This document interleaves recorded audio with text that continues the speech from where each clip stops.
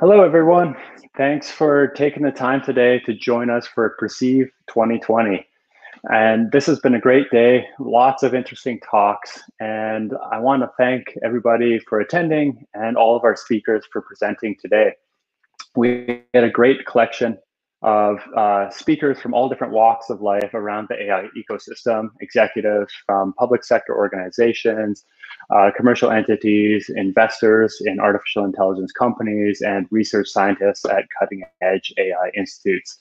And so I want to take a stab at recapping some of the things I saw and the Clarifai team saw throughout the day from all the talks. And by no means is this a recap of all the talks. We encourage you to look through all the talks after the event. They will be made public, and you'll get an email with all the links to those videos. So you can browse through them, I believe, for the next 30 days after the event ends. So key takeaways, we tried to summarize what we were seeing into three buckets, and each of these have their own takeaways. So one of the buckets was the AI lifecycle itself. And one of the themes we heard throughout multiple talks was the ability to learn more with less data. This came up in numerous scenarios, whether it be transfer learning, where you can quickly learn something new, having humans in the loop, where AI is automating a lot of it, and humans are making the accuracy level even more accurate than the AI alone can do. We have techniques for distilling the knowledge from one AI model down to a smaller model or a different model to extract more knowledge from the original, and synthetic data creation, so that you're not relying just on data that you're collecting organically, but data that you're creating synthetically, which can scale up the data creation and collection effort drastically. So that's one big theme we're seeing, learning more with less. The next theme we saw in multiple talks was automation, and this is happening everywhere in the AI lifecycle. We see it for architecture search with things like AutoML. We see automatic annotation and active learning. We see humans being assisted with artificial intelligence in lots of different ways to really augment their intelligence. And this is all providing a huge win in reduction of cost, reduction of time, while actually making the artificial intelligence better and providing more value to end users. And then the last theme around the AI lifecycle is fairness and bias. We saw this again in multiple different conversations throughout the day. And fairness and bias is a difficult problem. In terms of fairness, it's really, really hard. There's no kind of agreed upon standard even around this. Models should reflect the data, but and data should reflect reality, but reality isn't even fair itself. And even trying to define it, there's multiple different meanings. And even if you have good data and it's equally distributed, and you have good intentions in the team that's building the AI, that's not even enough to ensure things are fair and unbiased. But there are open source tools that are emerging to help with this, and we're excited to see the progress of those over time. The next kind of broad bucket of conversation today was around technology, hardware and edge processing in general. And so with edge, we're seeing an increased focus on performance. The hardware is getting faster, but also the models are getting more efficient. They're compressing knowledge that happens to be accurate in very large models, making that possible in very small models. So the computational requirements are shrinking while the hardware is actually getting more capable. That's a win-win because you can actually do more at the edge and do it much more quickly.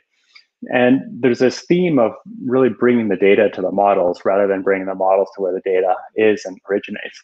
And there's a common thing in kind of the big data technologies. We're starting to see that now with artificial intelligence. In terms of the tactical edge hardware, we're seeing that it's pushing the limits of storage and data collection. And we're seeing the need for new types of servers, data storage out near the edge, because bandwidth is becoming the most expensive part to improve upon. It's not really impossible. It's not really a scalable mechanism to rely on the cloud for all these different use cases. So the more we can push to the edge, the more benefits we're going to get out there leveraging AI. And then the last kind of theme we saw today is in terms of camera technology. Cameras are really the eyes to your AI solution. That was a quote from one of the talks I really liked. And some of the numbers were really interesting. 1.5 pixels to detect the presence of an object, 6 pixels to recognize objects, and 12 to identify a specific class of object. And this trend of AI being pushed to the edge, being built into cameras and leveraging all the camera technology is really helping drive more sales of cameras. So there's a big win for the camera makers out there. And it's really driving new benefits because you're no longer limited by human operators when you involve AI to process all this data that's created from the cameras. And then the last theme throughout the day was how we're using AI to solve problems. And I really liked a talk talking directly about this and how it's important to love the problem, not the solution. AI is not a hammer that's going to solve every problem. You really need to work with your customers, understand truly what the problem is, and then work back from that to pick the right technology, which will likely involve AI and different components of it. But it's really important to start from the problem and not from the solution. And to measure this customer experience as you're starting to solve their problems, the metric of heart came up: happiness, engagement, adoption, retention, and task completion. I really like that, so I wanted to share it in our takeaways. The second theme was around, or a second example of a big problem being solved is around sentiment analysis and storytelling. And one of the teams from the speakers has built a tool called Story DNA to really understand massive amounts of text. We're talking billions of uploads, millions of writers. And the only way that they can understand this text is by having a way to apply artificial intelligence to that. There's no more leveraging trends and data or just intuition on what are the key topics that customers care about. You need to apply AI to this problem. And so that was really exciting to see.